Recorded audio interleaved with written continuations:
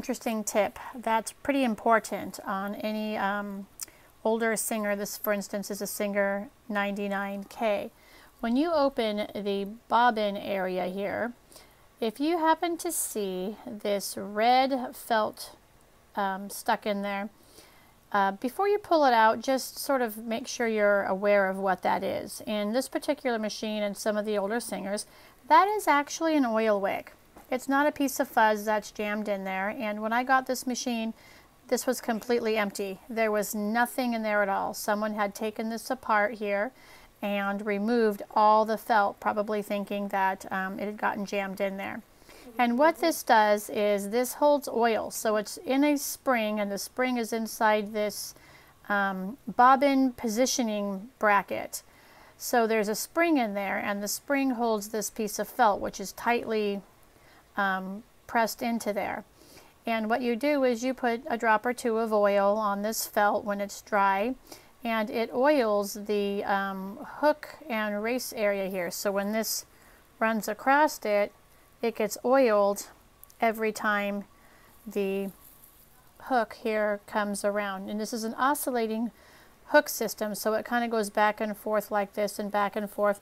And also inside of this bobbin case here, there is an indented area which also rides directly against this groove. So that stays nice and lubricated.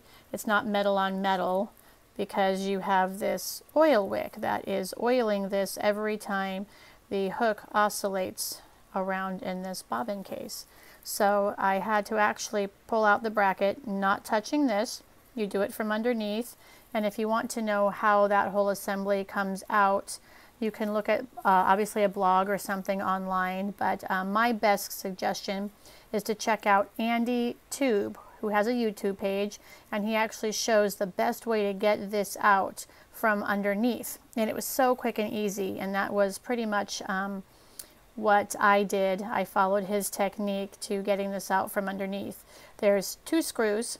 There's a screw that holds the feed dogs, and then you pull out the feed dogs.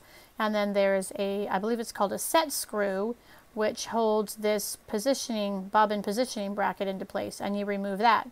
And once you do that, you can get a little an awl or something. Even this right here, if it was thin enough, would have worked. And you just tap this out, just a few gentle taps, and it comes right out after you pull out the bobbin case. So you take out the feed dogs, you take out the bobbin case here, and remove those two screws, and this just comes right out. Excuse me, you remove the feed dog screws first, then you take the feed dogs out, then you take the bobbin case out, then you take the set screw out for this, and then you can tap it out. And it all goes back in really easily. So that's what I did today, and this runs so smoothly. It actually improved my my sewing. The stitches look so much better as well. So I'm going to show you how they look. It's sewing just so smoothly. It sounds better.